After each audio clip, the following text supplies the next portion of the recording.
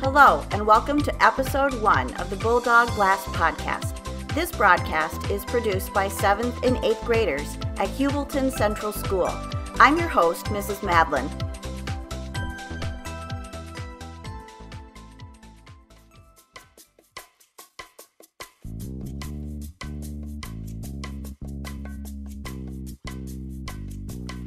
In our first segment, Jacob discusses the recent pipe bomb incident that has been in the news.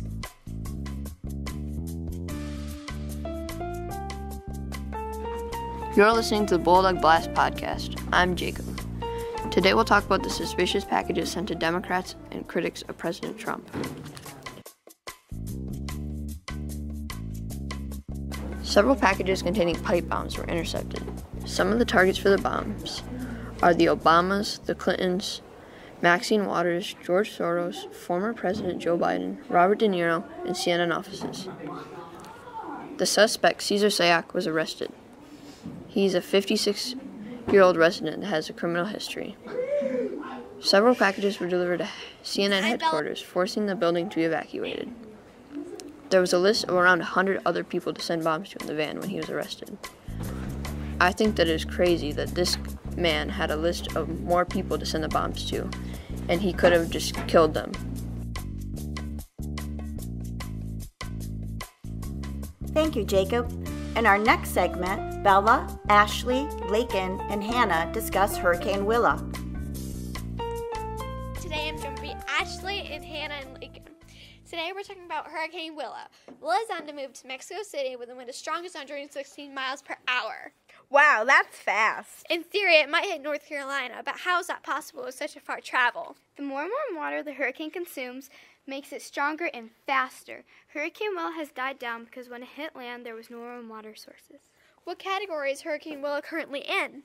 The category of Hurricane Willa is currently at Category 4, but it was at 5, then down to 3, now back up to a 4. How much rain are parts of Mexico going to get? Willa is expected to get 6 to 12 inches of rainfall, with local amounts to 18 inches across portions of western Mexico and 1 to 3 in eastern Mexico.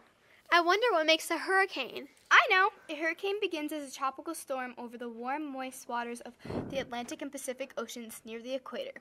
As the moisture evaporates, it rises until enormous amounts of heat and moist air are twisted into the atmosphere. How did Hurricane Willa get its name? There is a strict procedure established by the World Meteorological Organization for Atlantic hurricanes. There is a list of male and female names which are used on a 6-year rotation. The only time that there is a change of a storm so deadly or costly that the future use of its name is on a different storm would be inappropriate. In the event of more than 21 tropical cyclones occur in a season, any additional storms will take names from the Greek alphabet.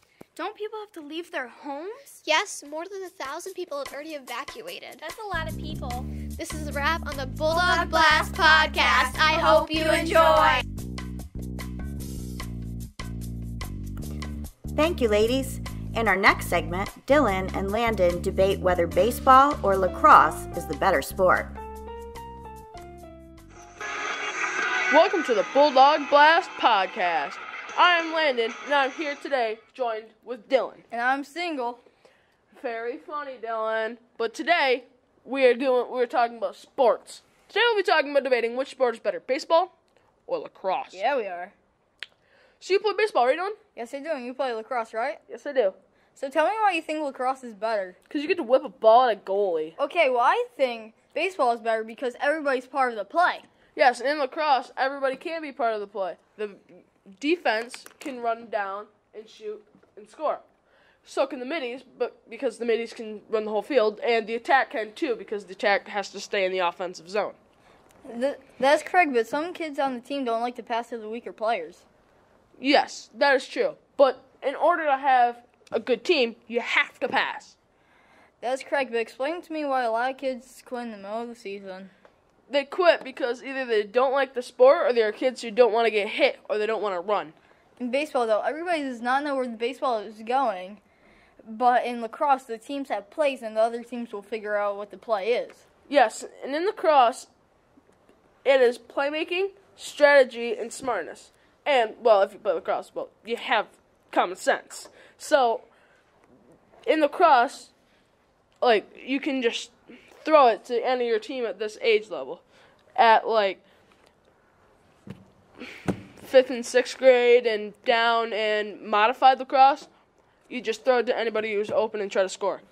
But in high levels, like on JV and all the way up to professional and Olympic lacrosse, there is plays at certain times. So it's not just like football where you have plays every time. It's like you do the plays at a certain time.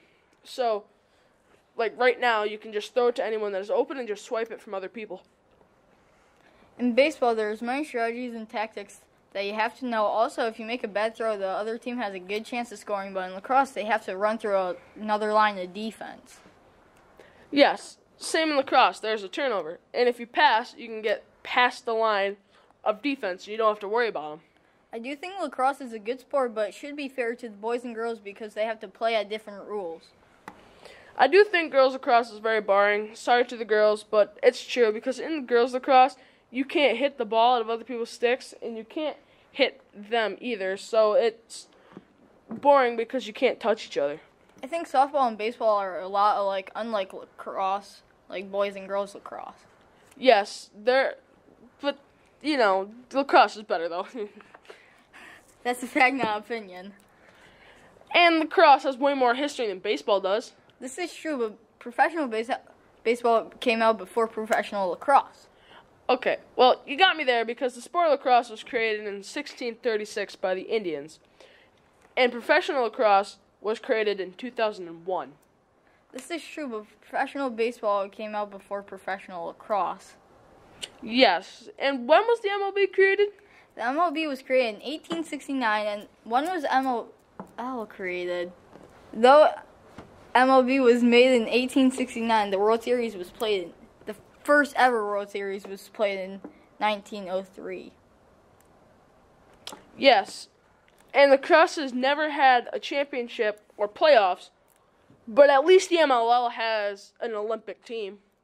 Baseball used to be an Olympic sport, but I believe it got removed due to a fight between Japan and Brazil. And in box lacrosse, you can have fights just like hockey. Thanks for listening to the Bulldog Blast podcast. That is all we had time for today. Stay tuned for our next exciting episode. And Dylan, thanks for coming on to our show, and I hope we can have you in this discussion again sometime. Thanks for having me. I'm sure we will. Thank you, Dylan and Landon. Our final segment today is an interview of Mr. Scott Sargent, who is a teacher in our school. This interview was conducted by Avery.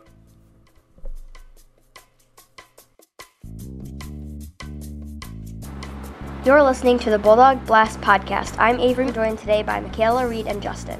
Today we'll talk about our interview with Mr. Sargent. We are going to ask Mr. Sargent some questions about his early life as a child and his life as an adult.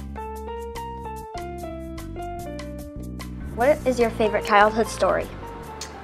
Oh boy, probably have a lot of them, but I don't know if I could pick just one story, but probably being chased by my brother home from the corner deli and throwing a pizza into the street was just one of many times that my brothers tormented me as a child. So that might be my favorite story of him sneaking into a laneway, and had previously set up the story by telling me that someone had been knocked off their bicycle or something and then sent me to get the pizza and then snuck down the laneway just to scare and torture me. So that's always been one of my favorites.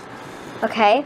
Can you describe the neighborhood you grew up in? My neighborhood is the kind of neighborhood any kid would have loved to grow up in. There was probably 15 or 20 different kids somewhere around my age. If you weren't outside by 9 o'clock playing, you were probably going to be late for a game. And every single day it was full of kids that were all treated the same. I had 2 kids in my neighborhood that were both mentally retarded that were treated just like anybody else, and those guys still remain friends of mine to this day. So I loved my neighborhood as a kid. Okay. What did your family spend money on? When I was young, if I remember correctly, we didn't spend a lot of money on trips. We really didn't have a ton of money, but we had a swimming pool. And I remember like being able to get a pizza at the corner deli in Ogdensburg, or even better than that for me, because I still to this day am a Dairy Queen addict, being able to go to Dairy Queen for lunch or dinner and play Pac-Man on the video games and listen to the jukebox, that was an awesome day for us. Okay, did you have any pets? I did not ever have a pet. My family did, but I was the last pet because by the time I got born, there was no more dogs or cats in the house. What did your family do for holidays? We are a very close-knit family, so for any holiday that we had, and to this day, we still make every effort to get together and celebrate as a family. So I remember being together with my grandparents, my brothers and my sister, and aunts, uncles, very family-oriented on holidays. Okay, what was your favorite gift you received as a child? I got a white 12-speed bicycle one year that I thought was probably the greatest gift I ever got. I still remember what it looked like and thinking that was the coolest bike I'd ever seen. Okay, what did you want to be when you were growing up? When I was a young kid, I thought I wanted to be an optometrist because I had to get glasses when I was like 8 years old, and I remember the difference it made in my sight and couldn't believe it. That interested me. And then through college, kind of shifted to maybe being a lawyer because I was an English major. So those two things, and obviously they didn't turn out that way, but they were both things that interested me when I was younger. Okay, what big world events can you remember as a child? I remember going into the Boys and Girls Club, walking home from Kennedy School, walking in the Boys and Girls Club, and it being quiet for the first time I ever remember, because it's always crazy in there.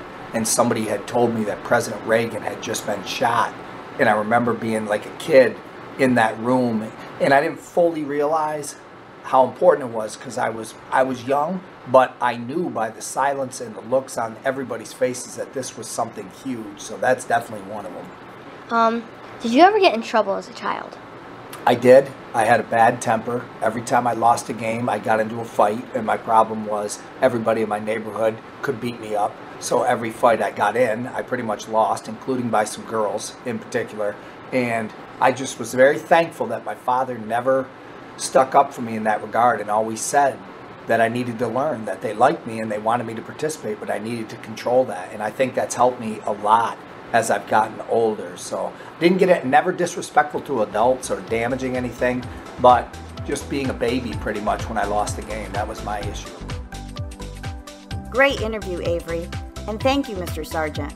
That concludes episode 1 of the Bulldog Blast podcast. We hope you'll stay tuned for our next episode.